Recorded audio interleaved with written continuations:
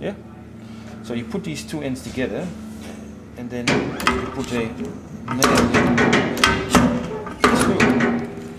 When you see the back, you see, there's a V-nail here.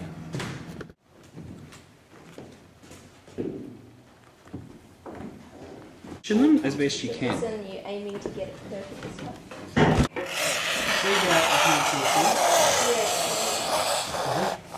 This one in only gentle tension because you don't want to move it for that side. Two, one here, one here.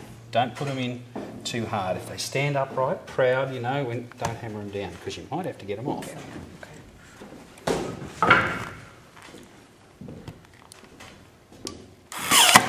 Yep.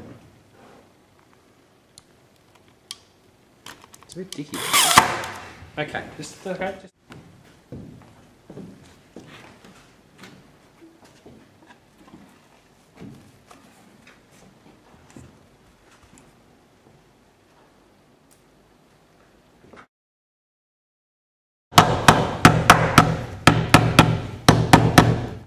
Yeah. So we have enough to be able to pull that corner up, and on this one it's going to be very tight. We need to pull that over, that needs to go over there, and I think I'd like to pull this one out if I could because it's just a bit too far.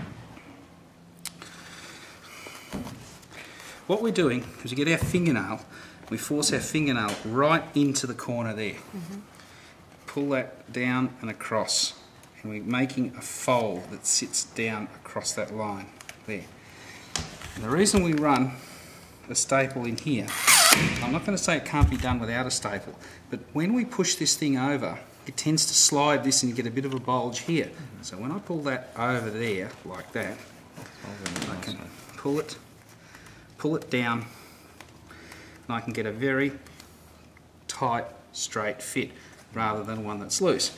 Now the other thing here is that I haven't removed this component here. People do it different ways.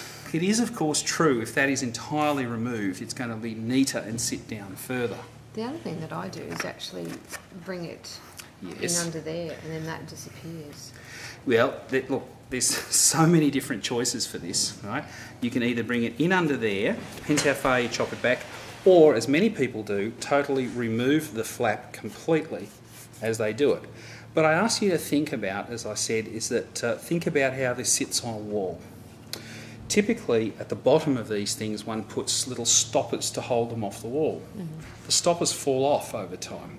Although it's not as pretty, sometimes a relatively large build-up, at least at the bottom, helps you stand off the wall a little bit without the stopper that's going to fall off. So I'll leave it up to all of you to the way that you treat the bottom here. Either fold it under, either get rid of it. I do not like it, however. It's not, I'm not saying you can't, but you run the risk of this. So, if you're going to do it like that, it has to be held down like so. All right? Angles. So, you know, if it's standing up on a line like that, I reckon that's pretty good.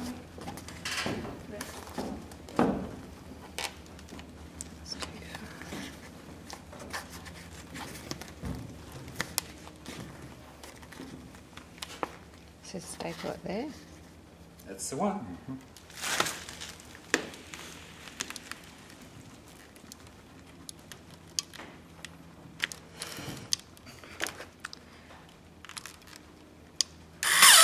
Send a picture of the brush.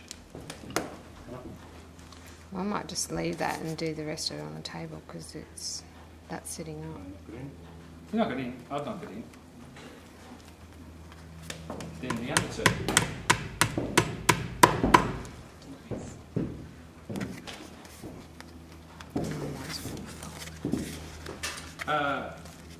If you've seen enough, Barry, it's fine.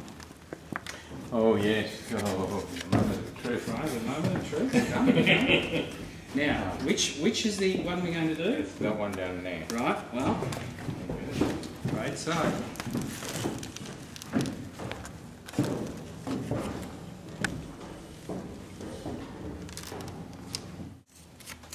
They're pretty mean these days. Jim, am I going to see you on that Channel 7 Airways?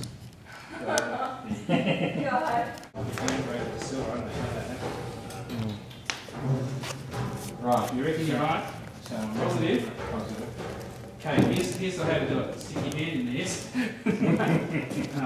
So the way this goes is that up here is nothing. You just hold it. Look, you can get supports to hold things down. Don't worry about that. Right. So it's you.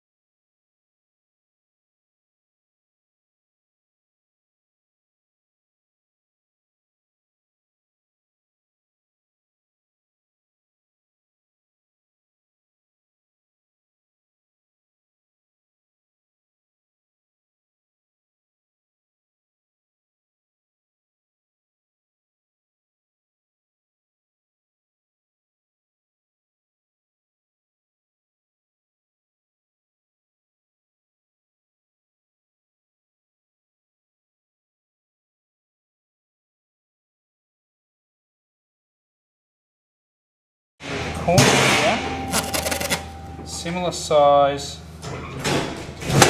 there, so there's enough to go here. And normally, like steel ruler there, and you just pull backwards. If you wish. It just gives it a nice edge. But we've got to. Oops, sorry.